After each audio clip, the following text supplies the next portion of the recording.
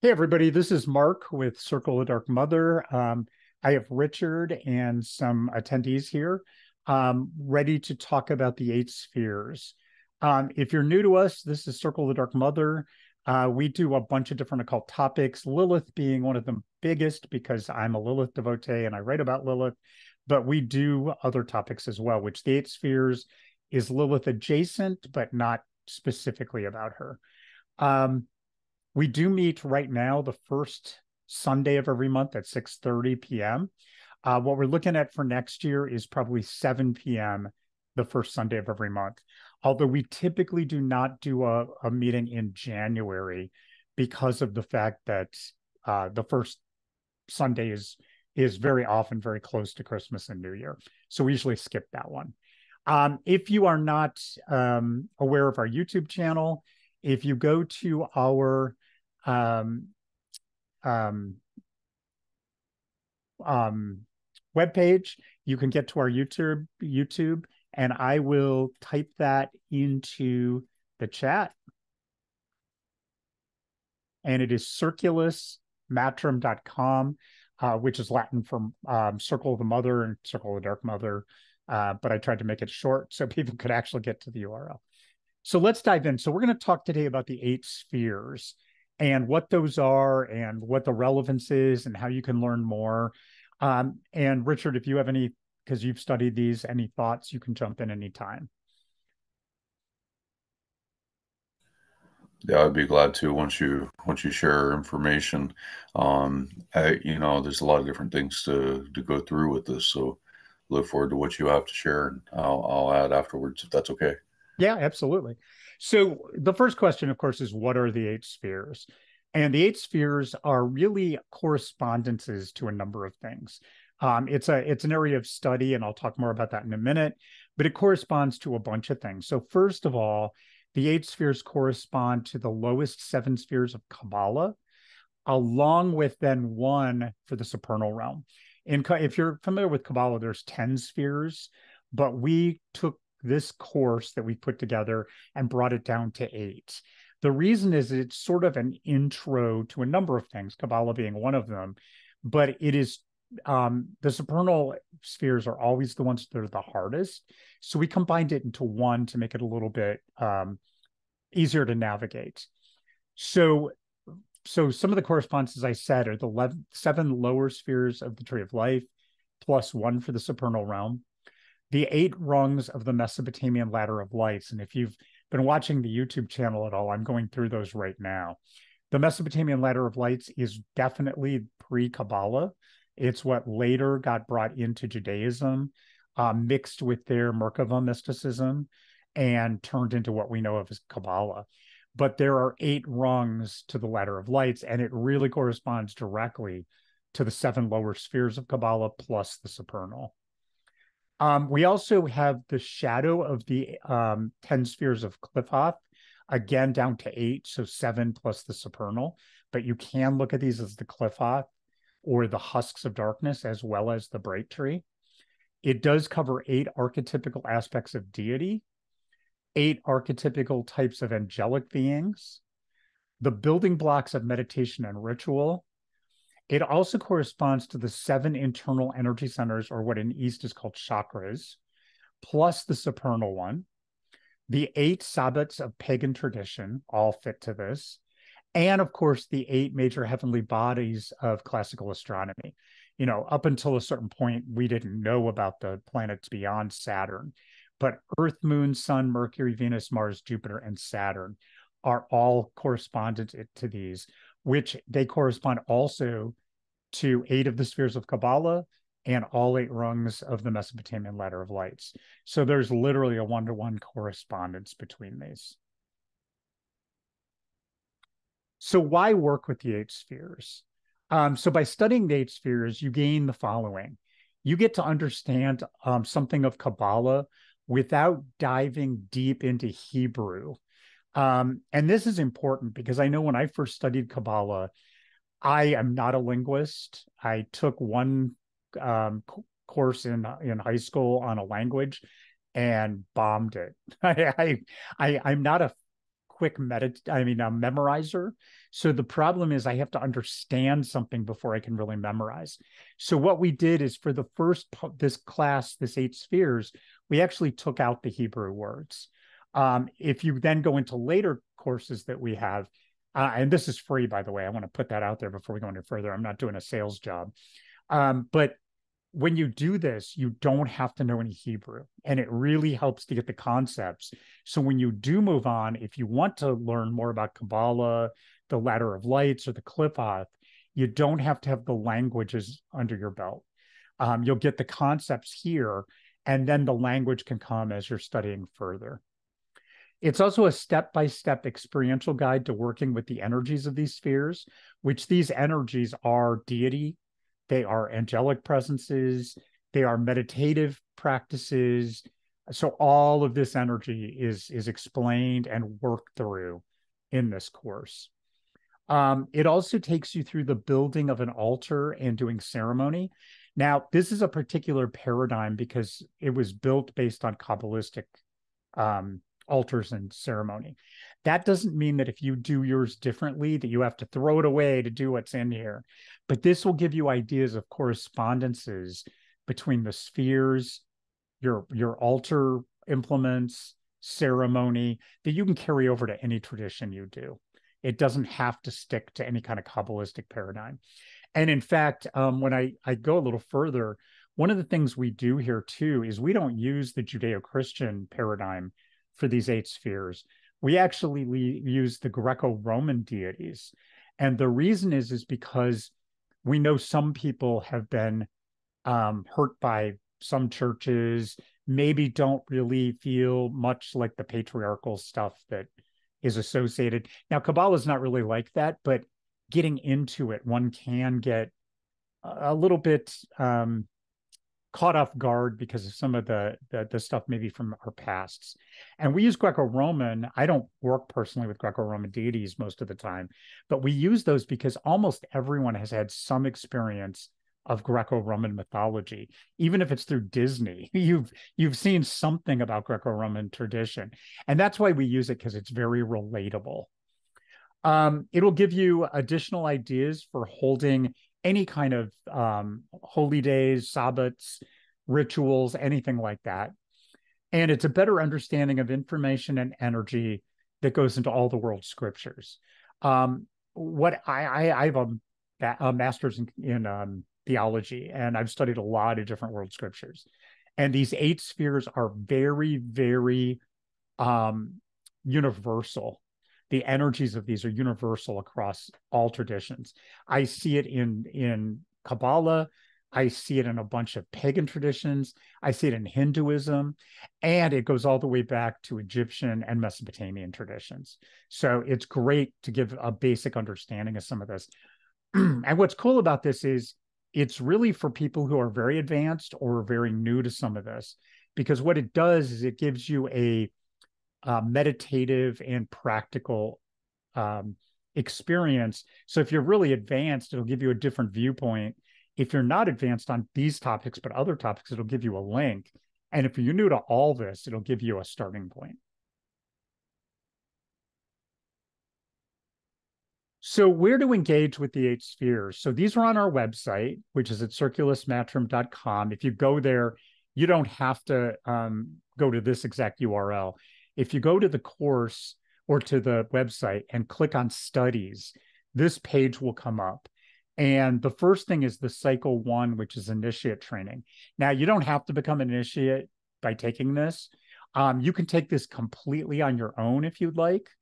But the way we have it set up is it's got these 9 classes. One is an intro to this tradition or this group, and then 8 of the spheres. And they go from kingdom, foundation, splendor to supernal. What it's set up is after you do one of these, you then email me with your insights, what you've seen, and I'll reply back with any answers to questions, any kind of any kind of insights you've had. I'll respond to that. And then you go on to the next one. Now, if you don't want to interact with us, that's okay. You can take these just on your own. But it does really help to have that interaction, I think, because it gives you a sounding board. We also can offer sometimes somebody to work with you on these if you want. I know Richard does that with some people. I've done it with some people. So we can also work with you as you go through each one of these. They do grow. So the intro is really an intro to this group and some basics. And then as you get into each sphere, sphere one being kingdom is very close to our world and much more closer to what we experience as humans. As we move up, it will build. Each one will build on the previous. For instance, the meditations get a little more complex. The ritual stuff starts out with basic ritual tools all the way up to doing a ritual. So it is a progression. After this, I don't have it on the screen, but there are other training we have, again, for free. We do have a Kabbalah class.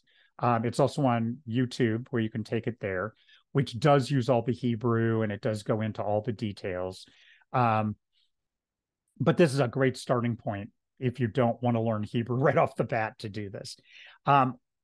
If you are interested in reading more, again, shameless plug here, but I have written 2 books so far. One called Embracing Lilith, which is history and experiential stuff with Lilith, plus a study of her mythology put into a story, one specific story. And then the second book is called Embodying Lilith, a Gnostic Kabbalah of Lilith. And it is Kabbalah. You will learn Kabbalah, both the spheres and the paths of Kabbalah, plus the Qliphoth by going through that book. And each one of them ties to Lilith. So if you have an interest in her, that book will help you not only understand the spheres and the paths of Kabbalah, but also how Lilith can link to those. If you're new to Kabbalah, I would start with this course and then read that book. It's a little bit dense because there's a lot of information. But I try to put as much English with just Hebrew words in parentheses. And I do that because if I don't give you the Hebrew words somewhere, if you go try to read something else, I haven't done you justice because you won't be able to find any information because you won't know the words. So we do that in the advanced class here and also in my book. I am working on a 3rd book right now, which will be her Lilith again, of course, but from the standpoint of the Sumerian Ladder of Lights and her Mesopotamian origins. So that's not out yet, but that will be coming as well. So how does it work? So as I said, you can study the spheres without interacting with them, without interacting with us. You can do it as a personal study.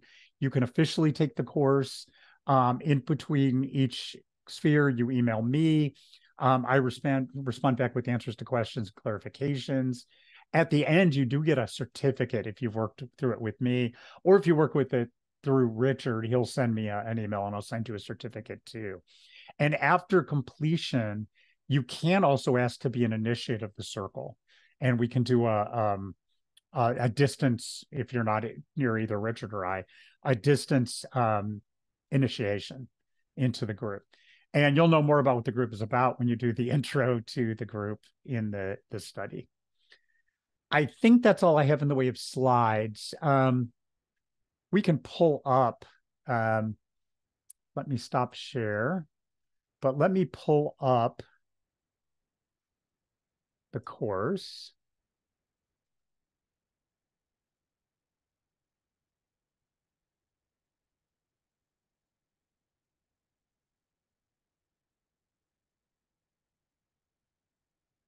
And let me share again.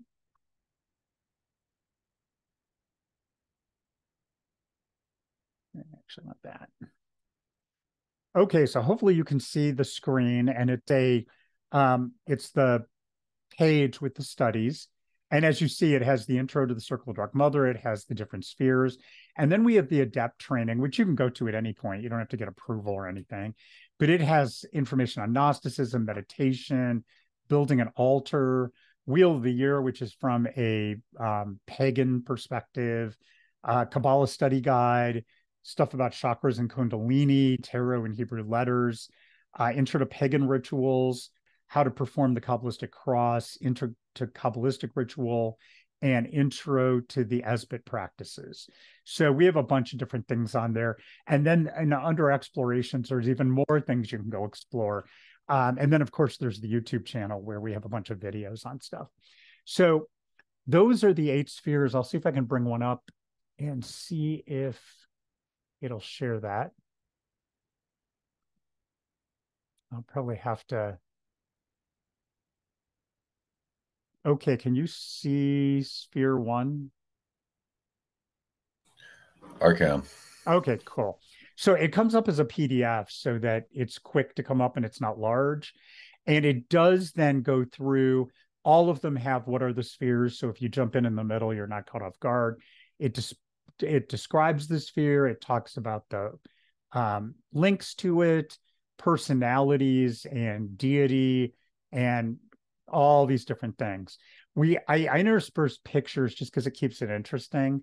You can print this out if you want to and study it that way, or you can do it online. Richard, is there anything you want to share at this point, or?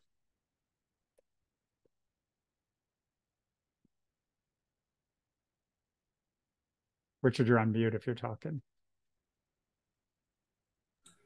Oh, absolutely. I would love to share a few things.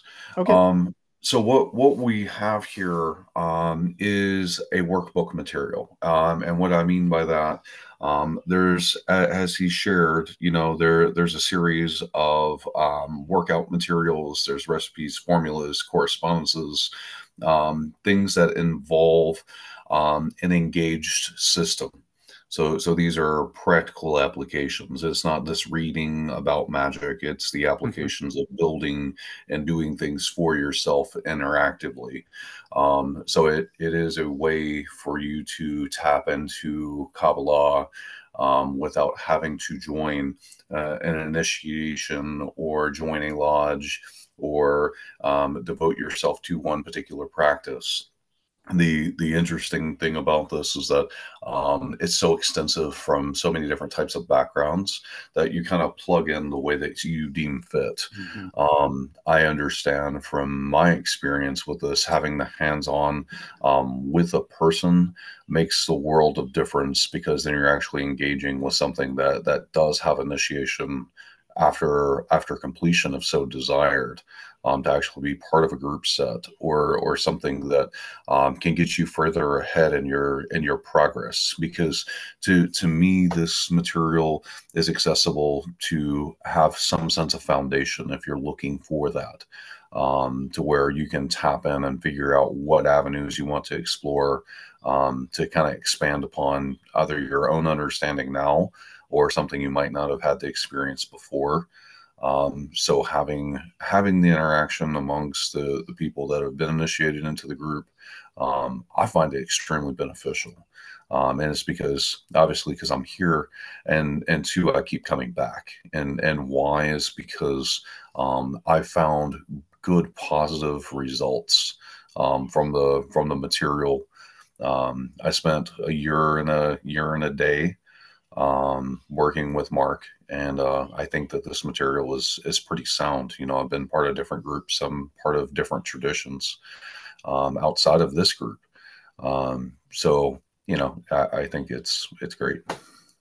And I do want to add to what Richard said. Great description, Richard.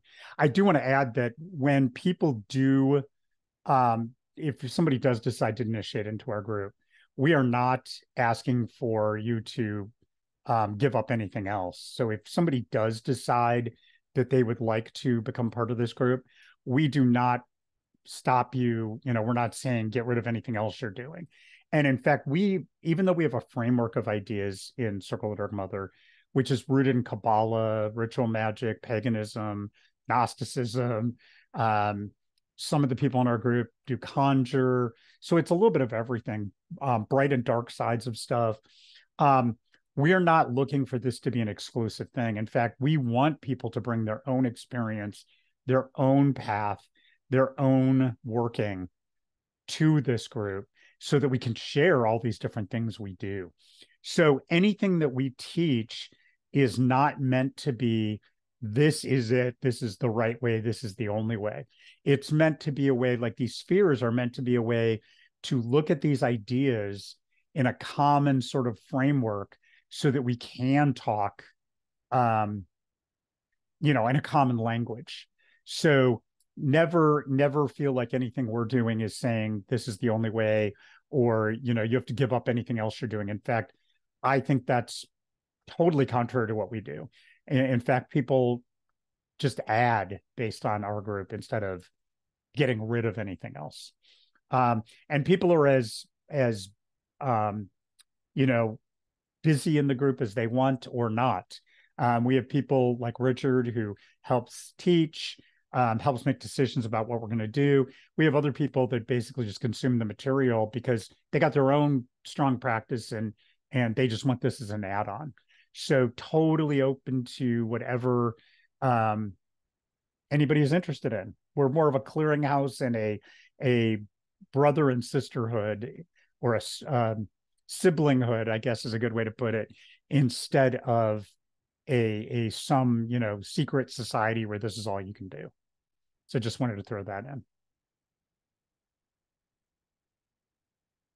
So this course does not talk specifically about Lilith, although if you've read my books or looked at some of the YouTube stuff, I do tie Lilith into each of the spheres. So you very easily can read this material, go look at some of the other stuff we have if you're a Lilith person, because I know that's where some people have come into this group.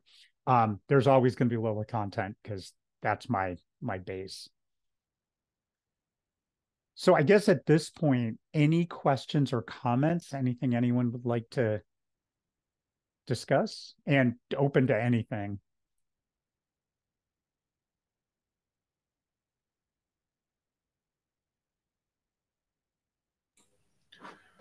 I'll let other people ask questions first, and then I'll make some comments and add in a few things. If anybody ever wants to contact me or Mark, we're easy to get a hold of. Easily found on Facebook Messenger, Instagram, those kinds of things where you can find me. And Mark is a pretty easy guy to get a hold of. My email's all over the website, so you can find me really easy. Plus, as I said, our YouTube channel as well.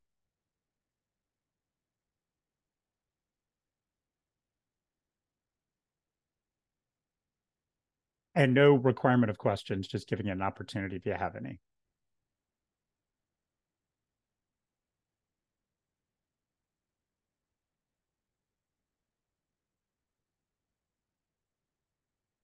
Okay, Richard, over to you for anything else, if you have anything else you wanted to say. Sure. So being an interactive person with the group, I've seen a lot of different people from a lot of different walks of life that come to the Circle of the Dark Mother. When we were live interactive in person at Witch Lab, we had a fairly decent sized group that was interactive. Some come, some have gone, some have contributed, added in. And I'm just hopeful if you want to explore this, that, we are saying we are available for you if that's something that you want to do. You didn't show up late, whoever that was. Keziah. Okay. Yeah, you're right on time. Thanks for showing up. Yeah, no problem. We were talking about the 8 spheres, which is course material, free, on our website. Let me go back to studies, Circulus Matrum, which I put in the chat, and we're talking about this part, which is 8 spheres, which plus an intro, which ties into Kabbalah, but we don't use the Kabbalistic terms in this because we want to give people the opportunity to learn the ideas without having to dive into Hebrew, and it links to a whole bunch of other stuff. This is our vehicle too for people to request initiation when they go through these, so that they have the ability to speak in the same language as us, even though no matter what they're doing as their private practice, it doesn't matter. We're in it for all spirituality. So that's what we've been talking about. I did want to bring up the YouTube channel. I know it has my name on it because it's my personal YouTube account, But as you can see by the banner, it is Circle the Dark Mother. Um, and a lot of the content is me because I post twice a week. But we do have guest speakers. We have people from the meetings. I have other people wanting to post sometimes. So there are a lot of topics here. And what you're seeing is the non-member and the member videos. I only do membership in case people want to go deeper, and it's 99 cents a month for anybody who wants to do that. But really, what the membership gets people on this is pre-viewing of some of the videos that I'm going to put out anyway, and then some little snippet ones like this one. I showed some of my crystals to the membership, which I didn't put on the main channel. But we do have the Ladder of Lights. We do have a bunch on Lilith because that's where I work. This was our last meeting, which is about Mesopotamian witchcraft and ritual. I did want to put, and it's back a ways. There's stuff about my books. We did have a meeting where um, Oberon Zell came and spoke. Richard spoke at times. What I wanted to show, if I can find it, because it's way back. Oh, here, Intro to Gnostic Kabbalah. So if you get into the spheres and want to go deeper, I do have a whole video that lays out the Kabbalah side of the spheres, where the Ladder of Lights lays out the Mesopotamian side of the spheres. So we do have much, more in-depth, deep dives as well. But the class is a really good place to start to get your bearings and, get on the same page. And as I said, even if you're a seasoned Kabbalist, it'll give you a different perspective. So I think I don't think I have anything else to say. Any other questions, or Richard, anything else you wanted to say?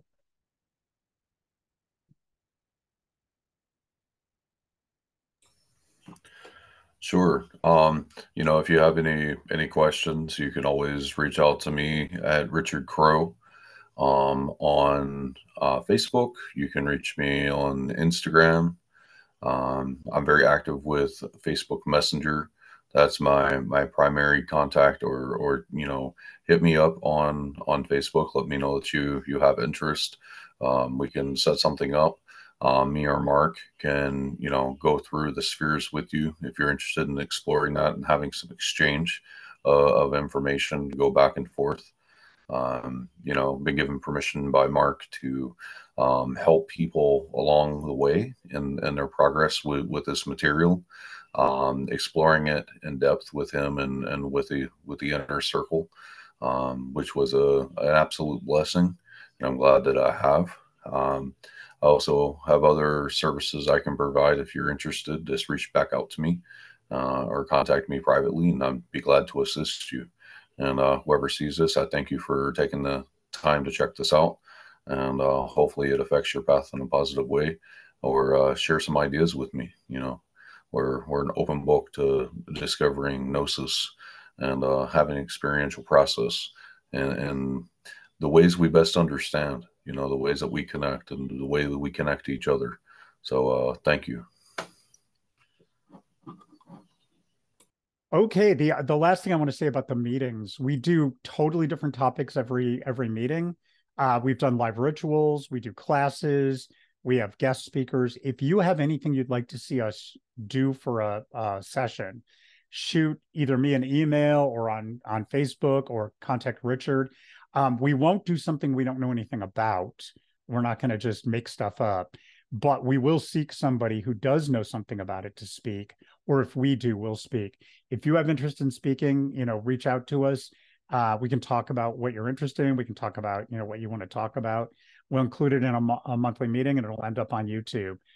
So just wanted to put that out there, that we're very open and want to explore as many areas of spirituality as we can. Okay, that's all I've got. If anybody has any questions, actually, I'm gonna stop the recording just in case anybody doesn't want to ask a question on the recording. So let me do that.